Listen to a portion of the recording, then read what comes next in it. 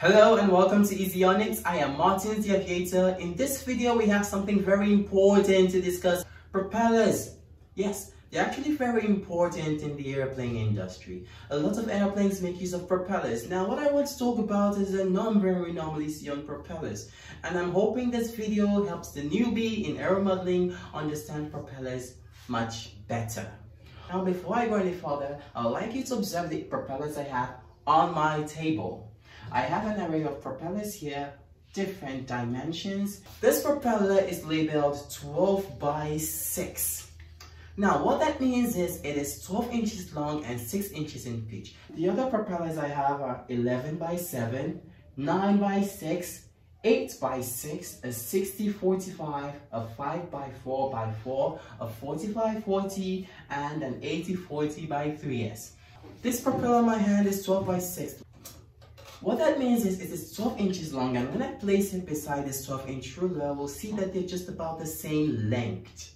Right, now 6 inches in pitch simply means when this propeller rotates one revolution, one complete rotation, it is expected to cover 6 inches of horizontal distance. Now, the 11 by 7 simply means it is an 11-inch propeller in length and a 7-inch pitch propeller. The 8 by 6 is just about the same, 8 inches in length and 6 inches in pitch. The 60-45 now looks a little different, but not to worry, it's easy. We just have to separate the numbers in two. So we have 60 on the left hand side and 45 on the right hand side, and then we put a dot in between the numbers. Now we have 6.0 and 4.5. Now we interpret this as a 6.0 inch a long propeller and a 4.5 inch propeller pitch. So the propeller is 6.0 inches long and 4.5 inches in pitch. Now I have a 5 by 4 by 4. Simply means the propeller is 5 inches long, 4 inches in pitch, and a 4-bladed propeller. Now we have the 45-40, just like I said, a 4.5 inch long propeller and a 4.0 inch propeller pitch.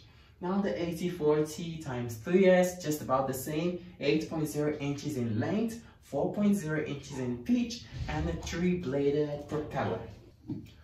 Alright, now let's compare two propellers that are just about the same. I have this 8-inch propeller and this 2-blade 8-inch propeller. Now they're both 8 inches long, but one of them is a 3-blade and one of them is a 2-blade.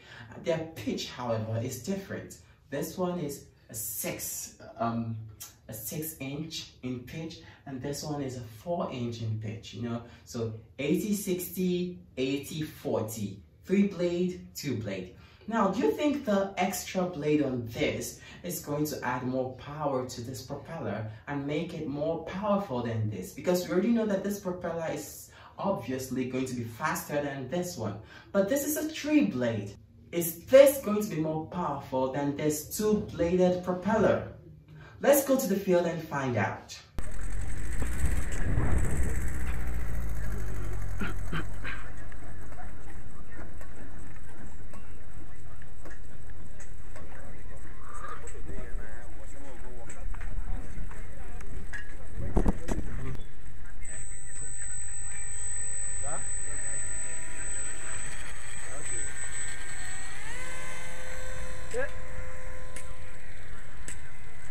What's wrong? Okay. What's wrong? What's wrong? Okay. I'm not having enough thrust. Alright. Alright, I have changed the propeller from the 3-blade to a 2-blade.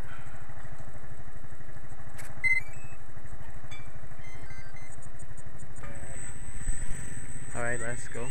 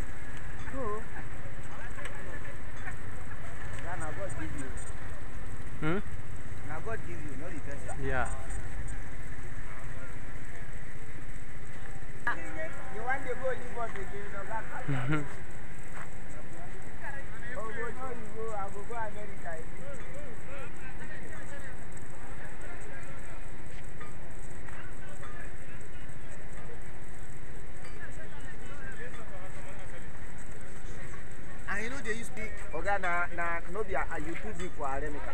Alright, so plane really flies great.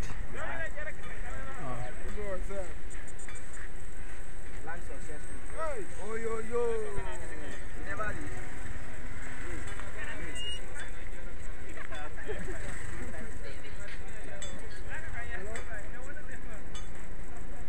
Alright, so we're coming to land now. Alright, so let's prepare for a very sweet touchdown.